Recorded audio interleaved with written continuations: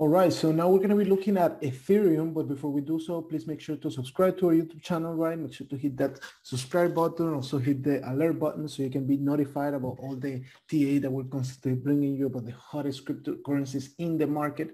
Also, you can follow me at @Ali_charts in Twitter, and you can follow my co-host at Cash at Mac & Co with a 0 at the end. So it's Mac & Co with a 0 at the end. So yeah, so whenever we look at into what Ethereum has been doing, right, and we look into the levels of support and resistance, I continue saying this, but it is, you know, for those who are a little bit concerned about kind of like the stagnation that Ethereum has shown compared to Bitcoin, right? I believe that you guys should be relaxed. You know what I mean? I mean, I'll be accumulating actually more Ethereum in any downswing. I'll be really happy with my long position because from an on-chain perspective, what the on-chain tells you is that Ethereum sits on top of a stable support, right? But there is no significant level of resistance ahead, right? One of the most significant support levels for Ethereum is the one that basically sits at $3,200, where roughly 1.29 million addresses bought more than 9 million tokens in there, right? So as long as the 3,200 level continues to hold, Ethereum is pretty much bullish, right? But on a shorter time perspective, or a shorter time frame per se, right? You know, the other, you know, considerable level of support, you know, underneath Ethereum basically sits at $3,480, right? Where 2 million addresses bought 4.63 million Ethereum. So if there is a sell-off or there is a spike in profit taking, right, you could potentially wait for basically Ethereum to break below $3,400, so then you can, you know, put your buy orders around $3,200. But I believe that the likelihood of Ethereum breaking below this support level again is very low, given the lack of resistance or of selling pressure ahead of it, right?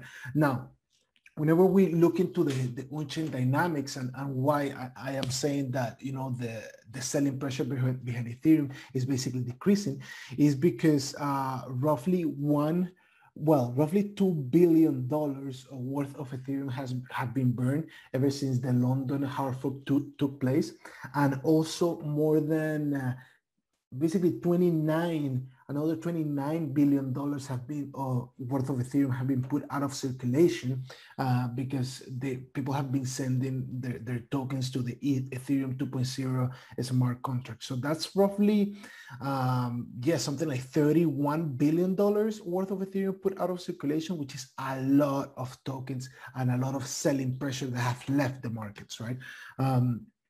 So the same, I mean, you can see kind of like this network dynamics as well whenever you look at the balance of Ethereum on exchanges, which just continues going down and is currently sitting at around 18.5 million Ethereum sitting on exchanges right now, right? So yeah, it does seem like the network dynamics and you know are favoring the bulls right now. But something that I would like to see, right, to kind of like confirm the bullish outlook that I have, right, and for Ethereum to basically break this stagnation period that we have been seeing over the past few days, is that I would like to see another spike in the number of new addresses being created on the network, because that will basically signify that retail interest is coming in, right? We did see a significant spike in this metric on October 6th, where it went to roughly 140,000 new addresses created on the network on this day. But I would like to see a higher high on this metric that will basically confirm that the network is once again expanding and there is more room for prices to continue going up. But yeah, I mean, other than that, you know, I mean, we have seen, you know, the wells on the network basically stay pretty much flat over the past few days, right? And that's basically the reaction that we have been seeing also from prices. But, you know, in terms of supply and demand, or basically support and resistance, I do believe that Ethereum sits on top of a stable support that could prevent it from, you know, a potential sell-off or from it to basically invalidate the bullish outlook, and I do see that there is little to no resistance ahead that could prevent Ethereum from continue going up. So if you continue playing the patient game and you just wait a little bit longer, I do believe that those who are patient will be rewarded with this cryptocurrency. At least that's my take on Ethereum. I'm still leaning bullish. I don't know what you're seeing from a technical perspective, Akash. One sec. Yep. Let me just share my screen. I am leaning bullish on Ethereum. Let me just.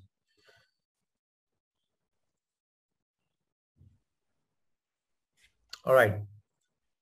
So as you can see, Ethereum has been consolidating between these two levels, which is 3632 and 3620. Let me just change the color so it's a little more visible. Okay, cool. So it's been roughly 10 days, I think, since Ethereum started this consolidation. It's still right there, and it's kind of trying to break above it. And if it does, I'm expecting at least like a liquidity run above these highs over here, which is when we're probably gonna retest the 4,000 psychological level, right? So I think Ethereum and Bitcoin are in a very similar situation. Like relatively speaking, Ethereum needs to retest 60K. Sorry, Bitcoin needs to retest 60K. ETH needs to retest 4K. Both are very close towards the all-time high, unlike what happened earlier, like in probably the start of the bull run. So I am leaning bullish. I think if we get a daily close above this level and a retest of what the level? same level here. What level, sorry, Akash? 3620. Okay. Mm-hmm. So if we get a daily close above it and probably on the lower time frame, a retest of this leading to a good bounce, then I'm expecting ETH to run to 4K. I think it's gonna happen pretty soon. So the only question that I'm wondering right now is if ETH is gonna hit its all-time high first or Bitcoin. I am leaning more towards ETH. Why? Let me show you a really interesting chart that I just stumbled upon. Is this, right? You see a very clean head and shoulders pattern, although the right shoulder isn't that clean, which is why I am looking at these two scenarios, right? So let me just explain the bullish scenario first, right? So if we get a bullish close over 3639, which is kind of around the same place on the other chart, I had marked 3620 as my resistance level. If we look at this level, yes, we've already broken above it and now it's retesting. But if you look at the 4-hour time frame and draw the neckline based on this time frame, I think there's still it's getting rejected right now, right? So it is we just got to wait. Like Ali said, it's a patience game. So if we wait and if Ethereum closes above this and manages to retest it, then I think the theoretical targets for the head and shoulders predict that there's at least a 25% upswing, right? And if you want to be conservative, you can take your profits at the all-time high, which comes around 43.87 on this FTX perp. But I think we're going to see this happen pretty soon, right? So if this is the bullish scenario. If the bullish scenario doesn't play out, then this is what I'm looking at, which is since the right shoulder isn't that particularly like well defined as compared to the left shoulder, I think we might get a liquidity run below these levels here.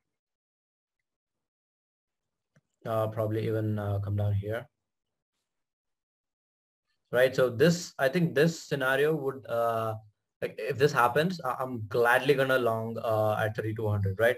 And an interesting thing that is the base of the left shoulder, the right shoulder, which comes around 3203, is exactly what I am looking at on a 1-day time frame over here, 3202, right? As the base of this entire pullback. So things are looking really good, but I think only time will tell if Ethereum is actually going to break above this the neckline and then go higher, or if it's going to get rejected at the neckline and revisit the $3,200 level, right? So yeah, that's what I have. Yeah, that's a good thing. I mean, and also from an object perspective, it does seem that any retest to $3,200 will be basically a gift for those bulls on this token, because basically they will be able to long Ethereum at that price point before it basically heads higher. So from an on-chain and from a technical perspective, it does seem that $3,200 could be a good price point to long Ethereum if it if it basically gets rejected from the current 3,600 resistance barrier. Right. So Another, do you agree with that? yeah, I do agree with that. And I am, so honestly, I'm a little confused. Although I'm leaning a little bullish, right? So the reason why I'm leaning bullish is this is the RSI paired with the 9 moving average. And as you can see here, it's there's a bullish crossover that took place right now, right? And if you look at what happened here, right, exactly the same place, right? Ethereum rallied quite a bit. There was a bullish crossover, but then a minor retest, a pullback, a correction, and which was followed by like a massive boom, right, which took place here. So if we're seeing something like this similar happen here, again we saw something similar here, an upswing followed by a bullish crossover here. And okay, never mind. This is a little different than compared to this. But so if you compare this over here, this run up with this run up here, they look exactly similar with the bullish crossover happening on the RSI. So it'll be really interesting. I'm probably gonna open like a pilot position, see how it goes.